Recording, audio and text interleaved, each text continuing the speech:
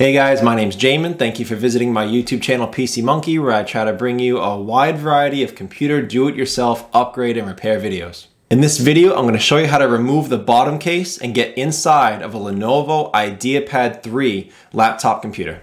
This way you'll be able to access your battery if you need to replace it, your Wi-Fi card, your CMOS battery, your motherboard, or your solid-state drive if you want to upgrade or access any of these components. Here I have my Lenovo IdeaPad. The exact model of this computer is listed as a 15IAU7, but this should work with all IdeaPad 3 models. First thing I'm going to do is shut it off, make sure that power is out, unplug the charger, flip it over, and I'll show you how to get inside. Okay, so first thing to do, we'll flip over our laptop. We'll make sure that it's completely turned off. Also, if you notice, my laptop is sitting on top of an anti-static pad.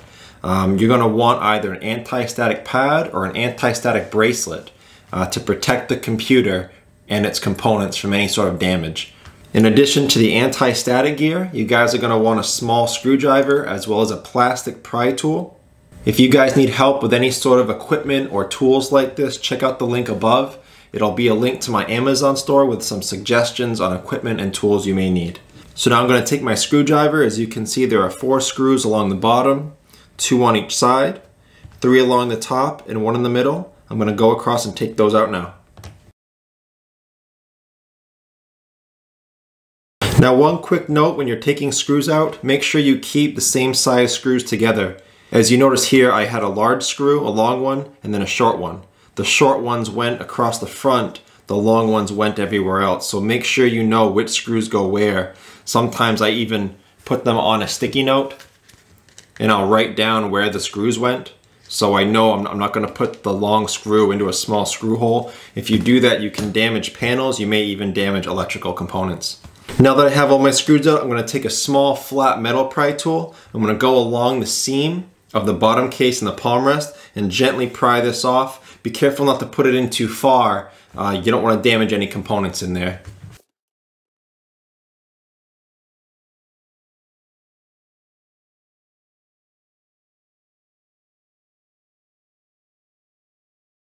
Okay, so I think I have it all up. I'm just going to gently pull on it. And there comes up your bottom case. So there's the inside of your computer. You have your battery that runs along the bottom. This one, if you're looking to replace it, is a Lenovo. The model number is L20C3PF0. And it's got screws here, here, here, here, here, here, there. Quite a lot of screws holding in your battery. Let me zoom in a little bit to show you the rest. This is your fan assembly, connected to your heatsink assembly that runs along here to your CPU. The CPU is integrated into the motherboard. It's soldered on, which means it's not an easy component to take off and replace. There's your CMOS battery. It's plugged into the port there. So if you were accessing your CMOS battery in this computer, either to replace it or to do a manual BIOS reset, if you wanted to manually BIOS reset, you would simply unplug it from that port, let it sit for a while, then plug it back in. To remove it, it's just held on by double-sided tape. You would just pop it up. This is your Wi-Fi card. It's connected by antenna wires that run around your fan, up to the hinge, up to the LCD cable, and then to your LCD. This is one of your USB boards there. That's connected by this cable to your motherboard.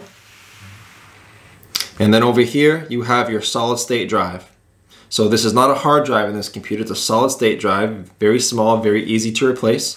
You would just unscrew it there, pull it out of that port to replace it. The RAM in this computer, as you notice, is also nowhere to be seen. It's also integrated into the motherboard. Just like the CPU, it cannot be easily removed or replaced. And then to put the bottom case back on, you'd simply set it in place and you'd push to snap it in all the way around.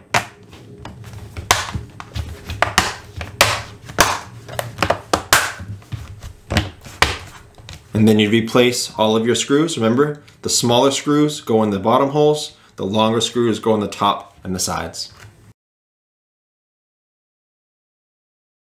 Okay, so nice simple video. It wasn't too complicated getting in there, just those screws. The bottom case came right off. and you could access all those components. So if you have any questions, check out the FAQs below in the description. I do try to update those as time goes on. It could save you some time getting an answer. If you don't see your question there, feel free to leave it. I do try to get back to questions at least a couple times a day. As always, feel free to like and share if this was helpful. And if you enjoy computer do-it-yourself tutorials, please subscribe. Thank you so much for watching, guys. I look forward to seeing you on my next video.